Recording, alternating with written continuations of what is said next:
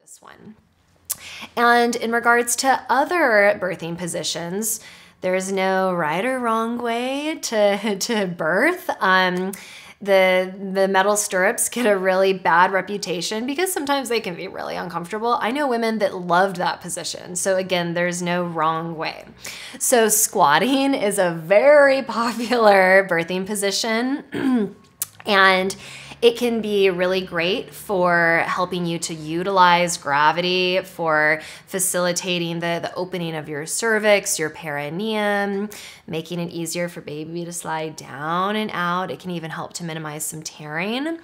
But it can also be really uncomfortable or tricky for your thighs. So if this is something that sounds appealing to you, you can practice the 3 different types of squatting that I'm gonna go over. So the leapfrog squat is the really low classic squat that you see women get into. And if you're very pregnant, please do this with the support of your companion, because I don't want you to get stuck or injured when you're trying to do this. So you just lower all the way down and you either support yourself with your hands in front of you or behind you. And again, when you're practicing, at least the first few times, have your companion there with you, have them maybe supporting your shoulders, and just see how that feels. Tune into your body as you practice this. Notice how your perineum feels. Notice how your pelvic floor feels, your legs. Really do a body scan and see how you feel. And know that if it's a little bit uncomfortable at first or your legs start to get tired, know that if you continue to practice it, that will likely go away as you get more flexible, as your legs get stronger. But if you really don't like it, you don't have to do it. And there's some modified squats. One is a sitting squat where your companion, they sit in a chair, maybe like this one, and you squat down and lean back into them, and they'll be supporting your body with their hands. And it won't be as low of a squat as a leapfrog, but that's totally fine, and it'll take a lot of pressure off of you. And if you don't want to be that low to the ground, you can do a standing squat. So your companion, they stand up against the wall, they have their arms out, and you lean back into them. So your back would be on their chest, and you're just squatting down a little bit. And you can open up your legs pretty wide and really put all of your weight into them. And if you want some movement, they can also do just some light swaying in this position. And that can feel great. And if your care provider gives you the go-ahead, the squat can be a really lovely position to birth your baby in if everybody is set up for that. And another nice position where you can bond with your partner is kind of like the standing squat, but you just turn your body around. So you can maybe rest your head on their shoulder, and they have their arms underneath maybe your armpits, or maybe you're holding hands, or they're holding you under your elbows. You're leaning into them, and same thing. You can kind of sway back and forth. They can whisper in your ear. It can be a really romantic position. And if you're doing that, then maybe a nurse, a midwife, a doula, they can get good access to your back. I've had that set up with many clients. The dad is there in the front, and then I'm back there working on the back doing the hip squeeze.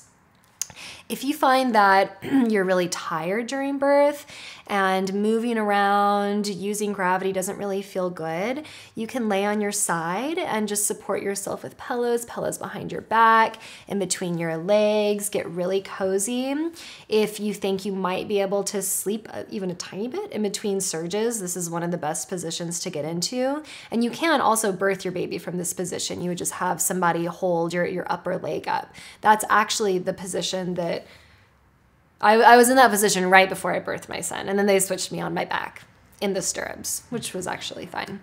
That is another position. And depending on what type of birth you're having, your care provider might like really push for your feet to be in those stirrups, be flat on your back. The reason that position kind of has a bad reputation in some circles is because it doesn't utilize gravity, and it can be kind of uncomfortable to be flat on your back, especially if you're having back labor. But some women find a lot of power in this position, and they can push off the stirrups, and that feels really good. And there's nothing wrong with that. If you find your power in that position, use it. Yeah. And also, like, again, coming back to that, every birth is different, and you really don't know what you're going to expect. And when I was having my home birth, I like everything that I always heard about home birth was that like you have your baby squatting and it's like, this whole primal thing. But for me, I had the urge to push, which we will talk about, but I had the urge to push so intensely before it was time to push that my midwife wanted me to go against gravity. So she had me go on my back to slow down that feeling because she did not want me to push yet. And then I ended up birthing my baby on my back in my bed. There weren't any stirrups, but I had to hold my own legs up and birth her that way. And it was great. So again, it's like you never know what you're going to need, and let go of what the feelings are around all of these positions. You're going to intuitively know, or your care provider is going to help you in the moment. Right. Essentially, any position your body can get into can be a position for birth. Yeah. Another really interesting one, and this was actually, besides just sitting like this, one of my favorite positions, sitting on the toilet. Because guess what? Your body is used to opening and releasing when you're sitting on the toilet. It has that association with it. If you're worried about pooping at all, that can also take some pressure off of you. It's like, well, whatever, you're already sitting on the toilet, so if you push out some fecal matter, so what? For me, I had a hard time urinating during birth, so sitting on the toilet would help me just be able to pee whenever I had the urge. I didn't have to get up and go to the bathroom. And it can just be supportive. If you're in a birth center, a hospital especially, they usually have a bar to hold on to by the toilet. That can feel nice for some women. They're sitting on the toilet, they can lean on that bar in between surges, something to hold on to. The birth ball is really popular. It takes some pressure off of your hips. It also allows for really easy movement. If you feel like swirling your hips during surges, the birth ball is great for that. So you can either sit on the birth ball, sit up straight, you can lean forward onto a bed, or you can put a towel, a pillow down on the ground and lean forward onto the birth ball. If you don't like that kind of sticky material, you can put a sheet over it or a towel to make it a little bit softer. I had a client that put a sheepskin rug over the birth ball. That was really nice for her. If it starts to roll away from you, stick it in a corner and then use it that way and it'll stay put.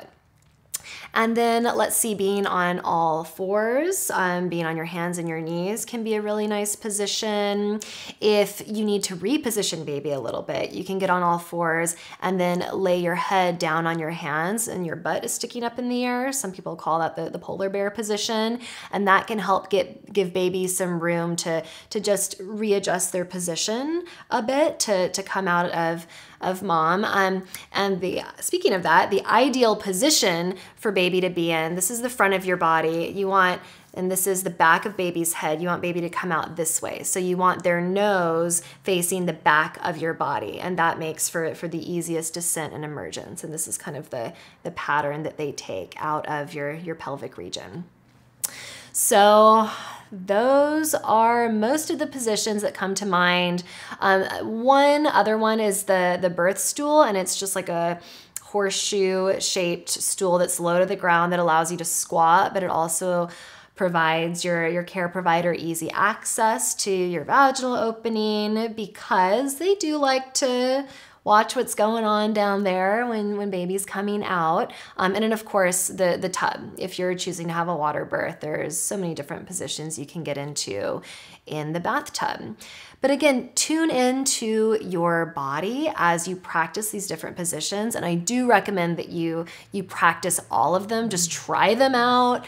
Do some meditation, spend some time in them, see how your body feels in that position, see how easy it is to relax in that position, and start to gain some body knowledge that way by trying out different things. And